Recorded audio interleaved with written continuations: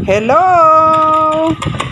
This is puff pastry. Kailangan 3/4 cup ang ilalagay. Huwag punuhin. So that it will not spill out later on when it is boiling. Okay? So it takes time to cook. We have to cook it until the custard thickens. Okay? Now we are going to cook it. It takes 40 to 45 minutes before it is done. Amoy pa lang, masarap na. Ang bango-bango talaga ng amoy niya. This is our Portuguese egg tart. Very delicious, you know. You know, I use the coconut milk here.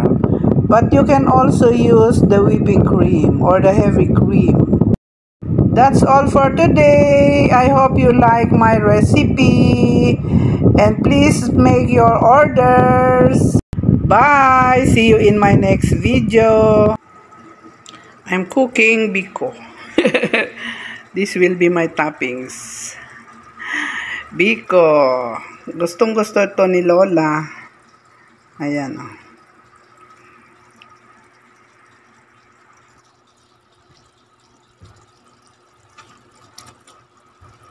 I will make this as the toppings.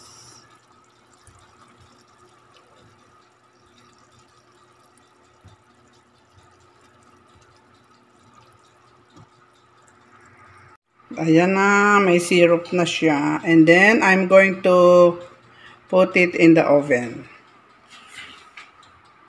The oven is already preheated. So, that's our biko. The next one is, we are going to make the pan deliciosa. This is the first time I make this. And it comes out to be perfect and delicious, very delicious. Ito na yung pandesyosa ko, first try. It's perfect. Pandesyosa.